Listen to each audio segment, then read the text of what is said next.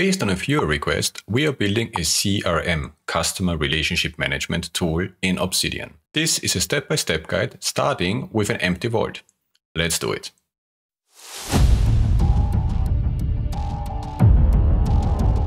Let me start with the end result.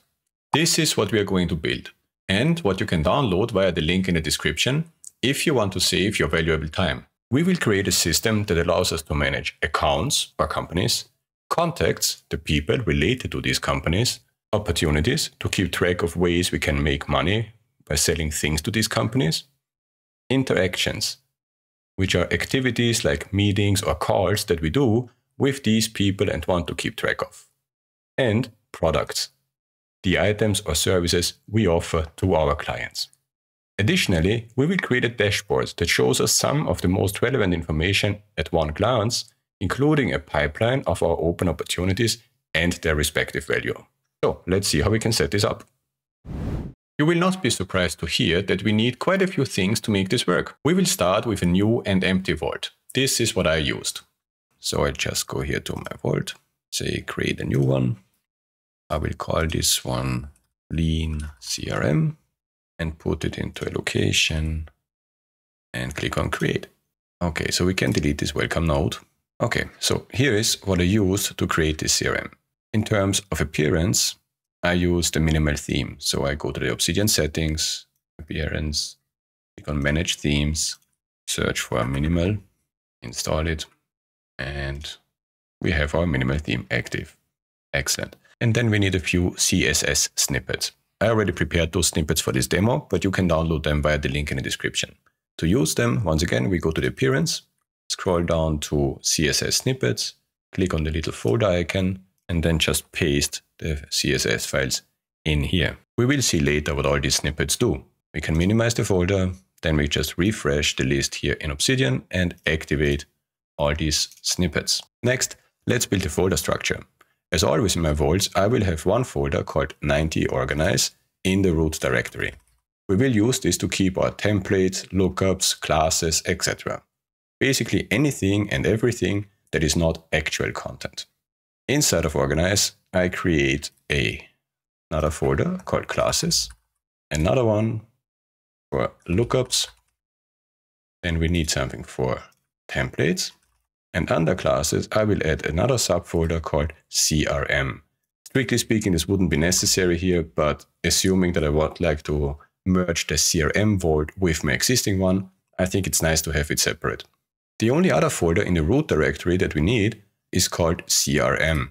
And in there, we also create a few subfolders for our CRM structure.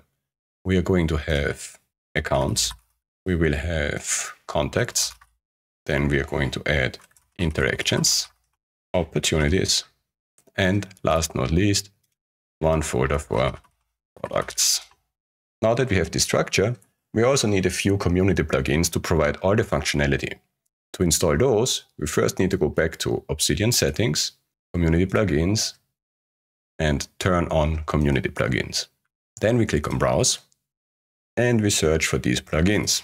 First, buttons. Install them and enable it. The next one we're going to need is the code block enhancer. Strictly speaking, that's not so necessary, but it simply makes it easier to work with the different queries and see the code a bit nicer. Again, we enable it. I will go through all the remaining plugins a bit quickly. The process is always the same. We just search for it, like for data view, enable it. Then we have syntax highlight, very important, the metadata menu plugin, the QuickAdd plugin for convenience of use, as we're going to see a bit later. Then we need the style settings. Again, not technically or functionally necessary, but good to customize our theme and appearance. Very important for functionality is the templater plugin. If you don't know all these plugins or have not worked with them before, don't worry. This video contains all the configuration, all the settings, and the step-by-step instruction for this specific purpose. The last plugin I like to use is update time on edit. Now we need to configure a few settings. First, we go to the data view settings and enable JavaScript queries and inline JavaScript queries. Also, do not change the default values under code block settings. The queries are using those. Next, we go to the metadata menu settings. Under global settings, we make sure the autocomplete feature is turned off and auto calculation is turned on. Under file class settings, we add the folder 90 organized classes as our class file path. Don't forget to hit the little save icon here. I also changed the file class field alias to class instead of file class, but that's just a personal preference rather than an actual requirement. After that, we move to the template settings. Here we define the folder location of our templates, 90 organized templates, as we created it earlier. The last plugin configuration for now is the update time on edit plugin. Here we need to add our organize folder as an exception. So I don't want the plugin to update the metadata inside the organize folder because this would mess up our templates later on. And this is it for the plugins for the moment. The next thing to prepare here are some lookup notes. We will need those when we create the file classes for each entity. So I go to my organize folder under lookups, which is currently empty, and create a new node. Inside the node, I add one value per line. As you probably guessed, these values will later be available to pick from a list. Next, we have account types. So I create another node, call it account types. And once again, I add the respective values. In my example, I have only 3 different types for now: customer, partner, and supplier. But as always, you can modify this list as you need. Okay, I will accelerate the video here while I am creating the remaining lookup nodes. The process is always the same. I will add one for countries to make sure country names are consistent across our nodes. Interaction types is a list of activities we want to track, such as calls or meetings. Opportunity phases helps us to keep track of an opportunity's progress throughout the sales cycle. Opportunity probabilities are needed to calculate the value of our sales pipeline, and product types is used to categorize our products and services. Now we should have everything we need to create our CRM system. Next, we will take a look at the required file classes. This section is all about creating file classes for managing the front matter fields and values for all our entities. We do this by using the metadata menu plugin. If you're not familiar with it, I recently created a detailed step-by-step guide including practical examples. As always, the link to this video is also in the description. Once again, we go back to our organize folder, this time under classes, and click on the little plus icon. The first file class I want to create is for our entity account. For accounts, I want to keep track of the following information: tags, a normal input field which our template is going to fill automatically; address, this is an object that accepts additional values as fields. So here we need to pick an object accepting values as fields. Then the fields that we want to have as part of this address object are country. And here we have the first select field, allowing us to pick a single value from a list. The source for this list is our previously created lookup node, countries. So we said already it's a select field, then we say values source type is a node, and then we simply need to find the node lookups countries. The important thing here now is that we said country shall be part of the object field address, which means we have to select the parent field here, the address, and then we save this field and we can see that it is indeed part of the address object. All right, what else I want to be in there is the city. This is a normal text field. Once again, it should be part of the address. Then I want to have the zip code. This is going to be again an input field belonging to address object. And then I want to have the street belonging to the address and again being an input or text field. Then we add another field as an input field for the URL, so the company's website basically. Next is a select field for the company size. I will just call it size here. We say this is a select field where we can select a single value from a list. And once again, we will take values from a node. And you guessed it probably, in this case, we take the node lookups account sizes. My next field is called industry, and this is just a normal text field, so nothing special to do here. Then we have type, which will again be a select field with a single value from a specific node, and the node is called account types under lookups. So 2 more fields to go. I want a yes, no, or Boolean field called active. The reason why I want this field is so that I can exclude inactive items or accounts from my reports and queries later on. And the last one is another input field called account, where we keep track of the actual account name. One more thing we want to do here before we move on is to take a look at the file class settings. First, I would like to have a different icon here, not a package, but building.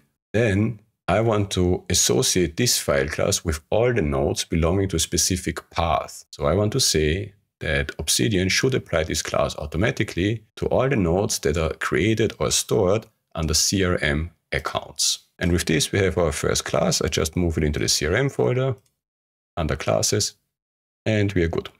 Moving on to our contact class. Here we again have several fields. As always, and you will see this again and again for all the classes, we will have our tags. I also want to add here the country field, which once again is a select field based on the country lookup node. Then for the first time, we have a date field. In this case, it's the birthday of the respective contact. So I select here a date field. You can change the format if you like. By default, it will simply take the Obsidian settings. We accept this. Then I want to have a yes/no field or a Boolean field to identify whether this contact is the main contact at the respective account to which it belongs. So it's once again a Boolean field. Then we have again the field of account, but contrary to before, where account was an input field or a text field, this time it's going to be a select field. So the idea is that each contact belongs to exactly one account and that this account already exists in our system. So I make it a select field, but this time we don't accept values from a specific node, but values returned from a data view query. This query searches for all the nodes in the folder CRM accounts where the active field is true, and then returns the list of these names to our field. And from this list, we can then select a specific value. Then we have two more fields. I also want to have an active field on the contact level, not just on the account level, which is of course a Boolean one. And last but not least, a text field for the contact name. Now we just need to take another look at the file class settings here as well. First, we change the button icon. This shall be user. And then once again, we associate the class with a specific path. In this case, it is CRM contacts, of course. Save these changes and move it also into the CRM folder. Now, for maintaining the metadata of our interactions class, we need a few fields. We need tags, as always, an input field, which will be filled by the template. Then we have activity. This is a single value select field based on the lookup node interaction types. So lookup node, interaction types. Basically, I just want to identify whether it was a phone call or a meeting, whatever we have in this lookup node. Then we add a field called opportunities. I call it opportunities because we allow one interaction to be part of multiple opportunities. Now the opportunities will be a select field allowing multiple values. So that's the first time we have this set up. And the values we want to have in our list will once again come from a query. Looks very similar to the one we had before, but in this case, of course, we're looking for nodes in the opportunities folder rather than in the contacts folder or accounts folder. Then we have two more things. We have one called contacts to keep track of which contacts were involved in this specific activity, with whom did I have the meeting or the phone call. So this is again the same setup as with the opportunities, a multi-value select field based on a data view query. And then our last field here is account. And you will not be surprised to hear that this is once again a select field, but this time with a single value from a list based on the query for accounts. All right, this covers interactions. Not quite. I still need to change the settings of the file class, of course. I forgot. Instead of package, we want to have activity. And once again, we map this to a file path, in this case, CRM interactions, and save. We can move on to the next class, which is of course for opportunities. Okay, let's do the file class settings first so I don't forget. A new icon and a mapping to the path, opportunities. Okay, and then we do the file class fields. We meet an old acquaintance here, which is the text field. Then we need to add a field called products, which will be a multi-value select field based on a data view query, which is this one. Again, getting all the entries from the products folder. Then we can add a single value field based on the contacts node to identify the decision maker. So we want to have a select single value based on data view query. And this one is for contacts. This is it. Okay. Then we add a field called contacts, which is a multi-value field. Once again, based on the contacts nodes in our folder coming from this query. Then we have a date field, which is our close date. The idea here is to get an overview of when we expect to close a certain opportunity, or once it is closed, at which date it was closed actually. So this would be a date field. Then we have something called weighted value. And this is a formula field. We did not have this before, but a formula field allows us to do simple calculations with other fields in our file class. Okay, this formula will take the field value, which does not exist yet, multiply it with the field probability, which also does not exist yet, but we are going to create them in a moment, and divide the result by 100, giving us the so-called weighted value. Talking about probability, this is already the next field we are going to create, and it's going to be a single value select field based on a node. And this is where we have the OB probabilities lookup node coming into play. Then we have another field called value. So this is the total possible value of the opportunity. If we win it, this is how much revenue we're going to create. This needs to be a number, otherwise we cannot use it in calculations. Then we have another single value select field called phase, single select, based on a lookup node called opportunity phases. Then we have the field account, because we want to know what the relation is from each opportunity to a specific account. This needs to be a single select based on a data view query, and the data view query we want to use here is the one that returns the account list based on our nodes in the folder. And then the last one is a text field, which is basically the opportunity name. All right, and this is it for opportunities. Moving in the CRM folder, and we are almost complete. We need just one more class, which is product.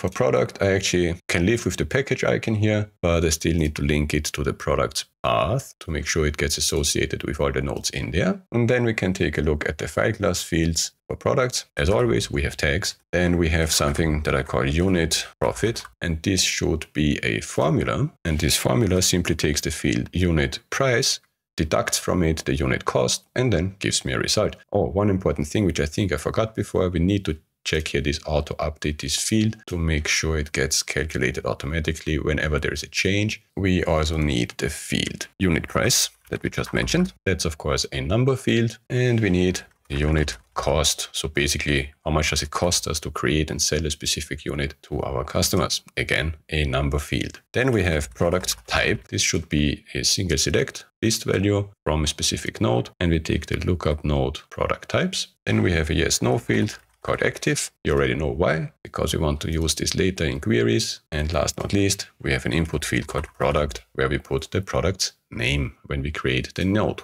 And that's it for our file classes. We now have file classes defined for the 5 entity types we plan to use, lookup nodes created for the values we need in the various select fields, and a folder structure for our nodes. Next, let's take a look at templates. We are going to create 6 templates. One for each of our entities and one for meeting nodes. I will show the creation of the account template and the meeting template in detail. The templates for the other entities follow the same principles as the account template. I create a new node in our templates folder and call it account. The first part of the template is a short bit of template script. All this does is to prompt for a title whenever a new node based on this template is created. This is not necessarily a must, but I find it very convenient and useful. So I use this block in all the templates here. Next, we add the front matter fields. These shall match the fields we defined for the respective file class. So for accounts, we add class.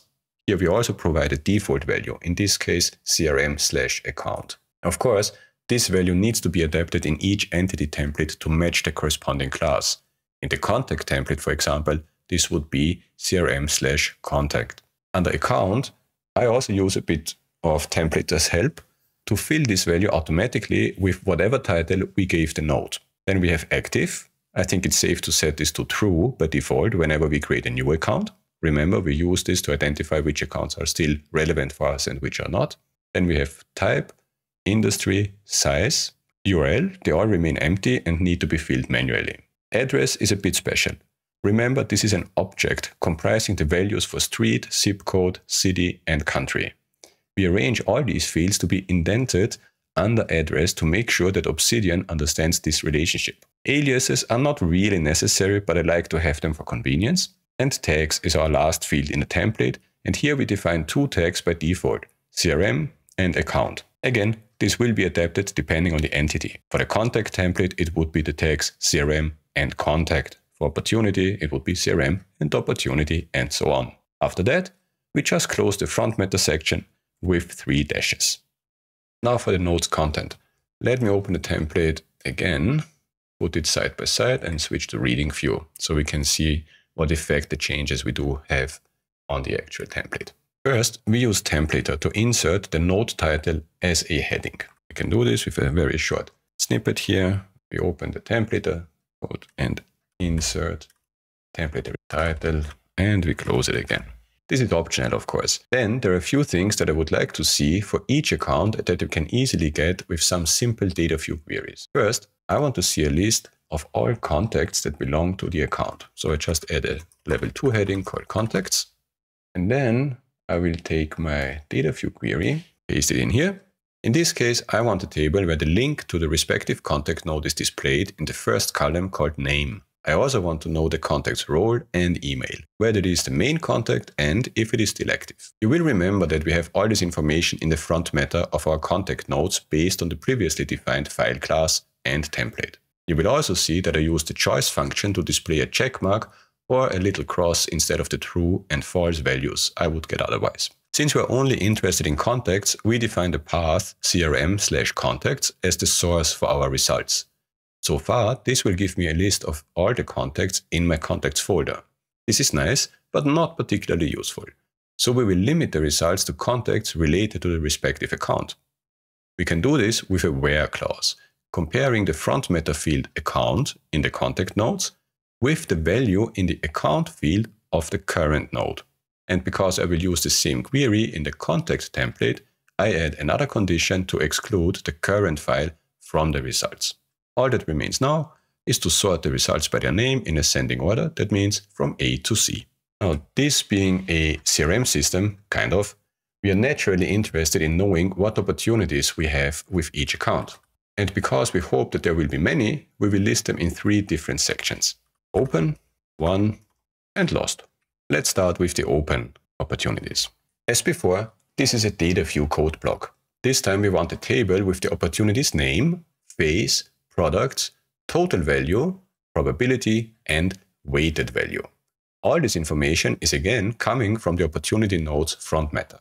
Then we tell the query to only search inside the CRM/opportunities folder, only show those that are related to the current account, and where the phase field does not contain the string closed. We sort the results by the opportunity name and are good to go. Now I will add the same query to the won and lost sections with 2 changes.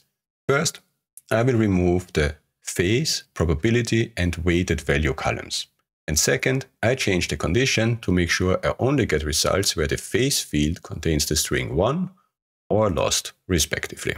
Of course, we don't just want to know our opportunities, but also what we are actually doing to win them. So we add another section called interactions. Not surprisingly, we insert another data view query. This one gives us a table with the interaction name, the activity type, the name of the related opportunity, and the date of the interaction. To do so, we look for nodes in the folder CRM Interactions that are related to the current account and sort them by date descendingly, so we have the latest interaction on top of the list. I also add a limit of 10 entries to this query. Like so many things in this example, this is optional and customizable. The basic idea is to have the most recent interactions listed without creating a list with hundreds of entries. The last section in our account template is about the revenue we created or lost with the respective account. Here I calculate the total revenue per opportunity phase. So I will add a section called lifetime revenue with subheadings for open, won, and lost. This time we use DataView.js to get these numbers. So we open a code block and paste the query in here. These queries simply look for the value field in all opportunity nodes related to the current account and matching the respective phase and add those numbers up. If you don't know DataView.js, that's totally fine. You can simply copy these queries and adapt the parts that need adapting. If we compare the query for open and won revenue, we can see that we only had to replace closed with won and change the condition from do not include, indicated by this exclamation mark, to do include, without the exclamation mark. Now let me also get the query for lost revenues for each account, code block, paste, and there we go. And that's it for the account template, at least for now. We will come back a bit later to make it more functional and a bit prettier. The templates for the other entities like contact or opportunity follow the exact same principle. You can easily download this dedicated CRM vault via the link in the description to see the details, and save a ton of time compared to building it from scratch. The meeting template is simpler. Again, we have the templater block asking for a title at node generation. Then we have some front matter fields matching the field definitions in the interaction file class. We use the template to automatically add the tags CRM and meeting to the node. For the node content, I prepared 3 information blocks. Logistics, including the meeting date, time and location. Participants to list all attendees. If you have them already created as contacts, you can link to the contact nodes from here directly, and agenda for listing the topics to be discussed. Below that is space for notes and action items. I usually separate those into my own and others. At the end, we can add a short data view query. This query will return all the open tasks in any node related to the respective account based on the account field in the node's front matter, and then groups them by the node's name. Basically, this is an easy way to keep track of tasks that were defined in previous meeting nodes for the same account. Now we have the necessary pieces in place and can start adding content. For example, by creating a new account.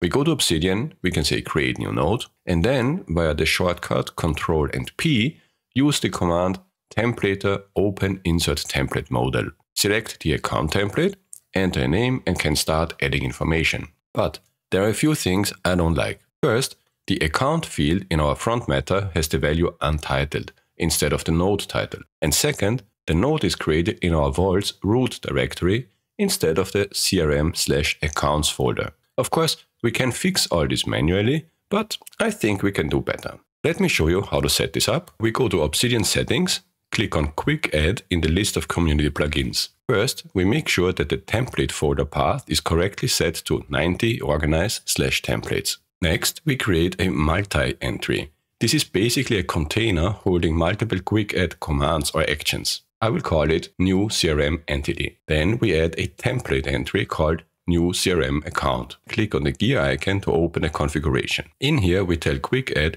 which template to use when creating a node with this action. In our case, it's the account template. We don't care about the file name format and file name in this case. But we will define a target folder under create in folder, setting this to CRM/accounts. We leave the other options unchanged except for the last one, where I like to define that the new node shall be opened in preview mode and in a new vertical split. With that done, we can click out of the configuration for this action. We use the little handle at the right to move this entry inside the multi-container. Now we can duplicate the new CRM account action and adapt it for contact, opportunity and product. For each copy, click on the gear icon to enter its configuration, change the title, select the correct template and adapt the target folder. We use the same approach for quickly adding an interaction, starting with a multi-group called new CRM interaction, which we move inside the new CRM entity group, which is a nice feature of QuickAdd, having containers inside of containers.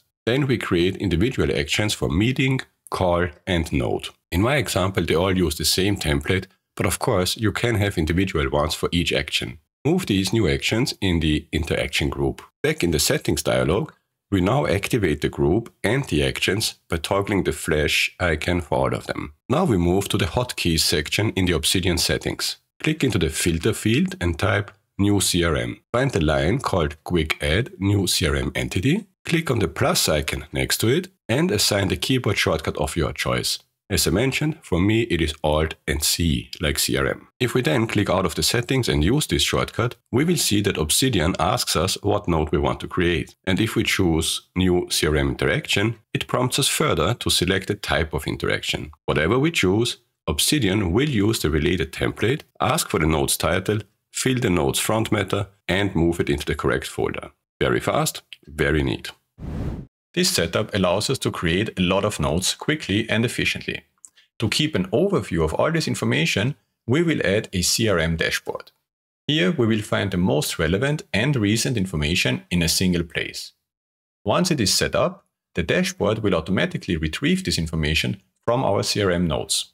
You will recall that we added plugins and CSS snippets in chapter 1 of this video. If you skipped it, you may want to watch it before proceeding. 2 of these snippets are related to our dashboard view and structure. The dashboard CSS defines the overall structure, while the dashboard read line length CSS lets us use wide margins if the option readable line length is enabled in the editor settings. We first create a new node. I put it directly in the root folder and call it CRM Home. We add 2 properties to the node's front matter. CSS classes with the value dashboard. This will help to apply the dashboard CSS snippet to this node, and tags with the values CRM and Home, or even dashboard if you prefer. These are not required from a functional point of view, but might be useful later. And because I really don't need to see the dashboard properties when I'm in reading view, I also add the value hide properties to the CSS classes field. This utilizes the 4th CSS snippet mentioned earlier. As you can see,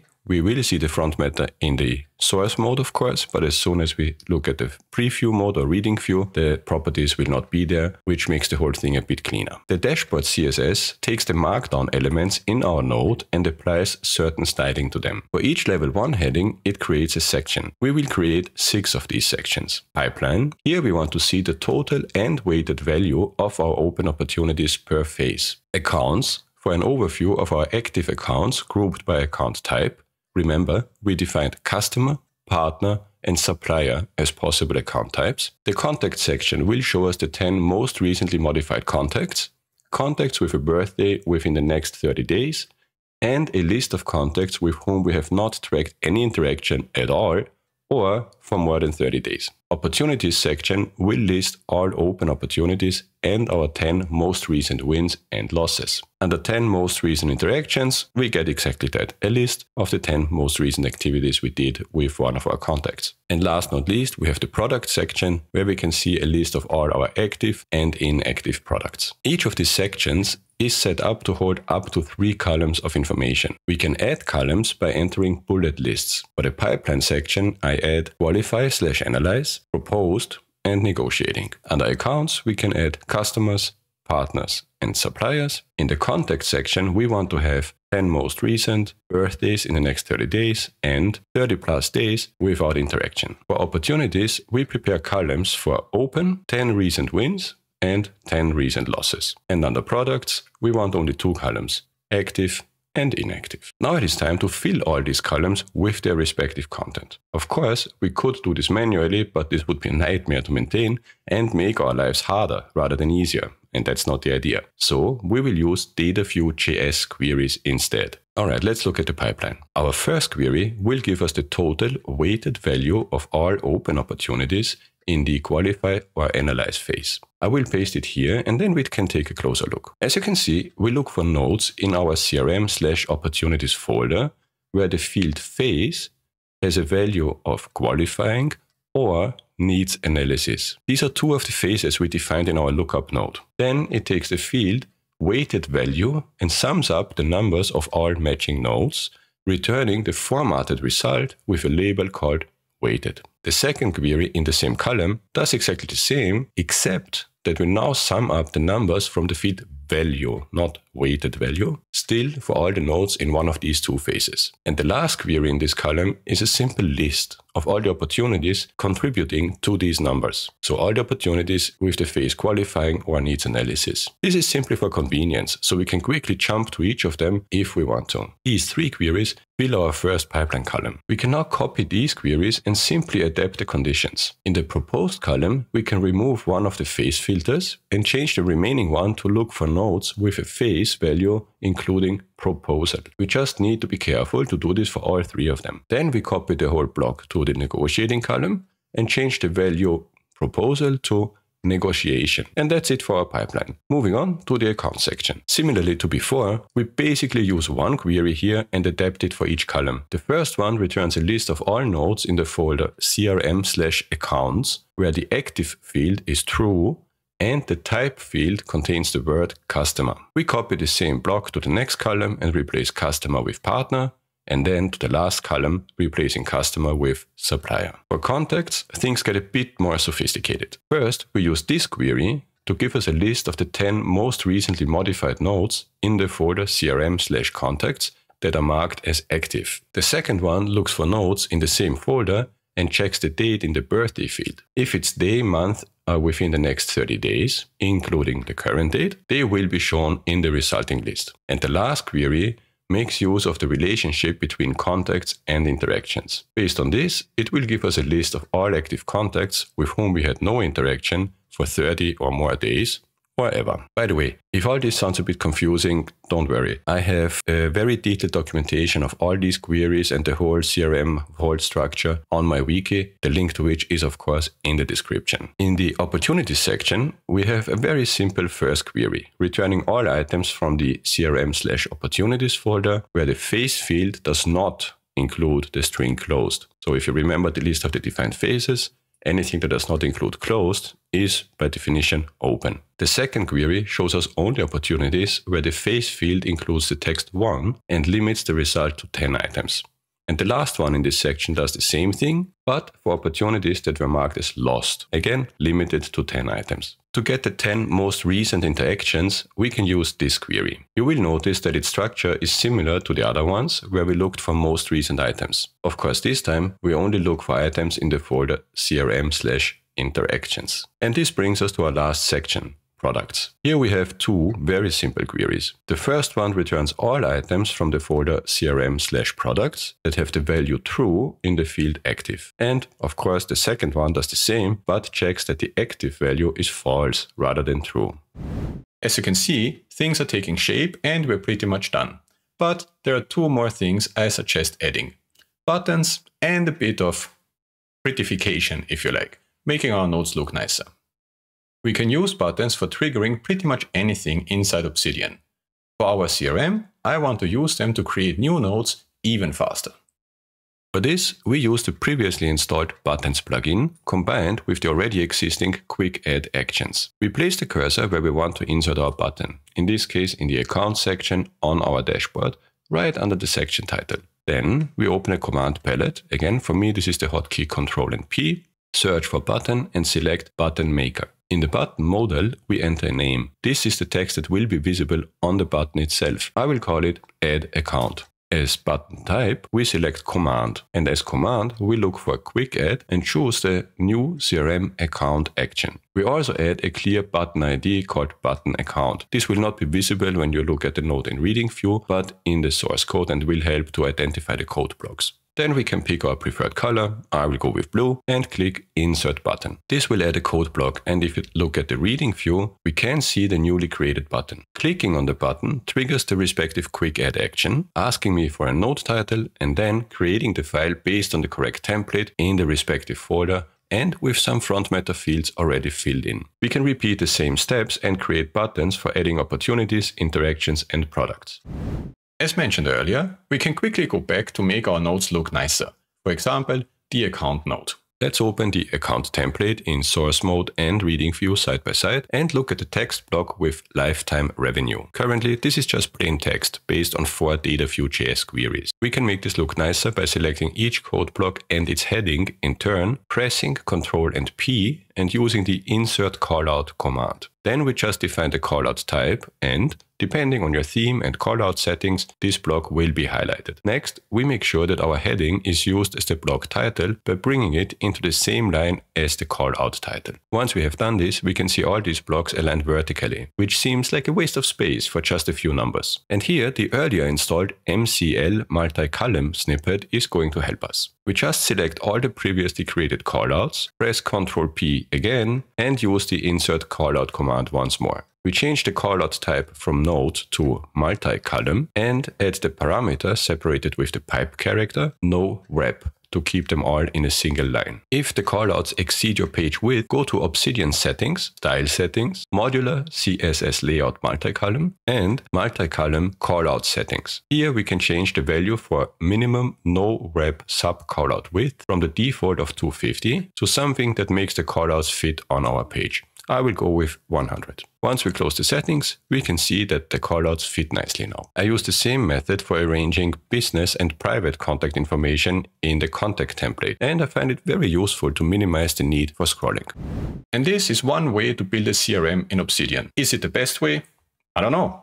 but it works for me and it might work for you. You can download a dedicated vault with only these CRM elements that are showed in the video via the link in the description. And while all this has been about a CRM, the same structure can easily be used for other use cases. If you found this video even remotely helpful, perhaps drop a like, subscribe to the channel and ring the notification bell to make sure you won't miss the next videos. Let me know what you think about this, what you are missing or would change. As always, I will be more than happy to read and respond to your comments. And that's it for today. Thanks for watching and see you next time.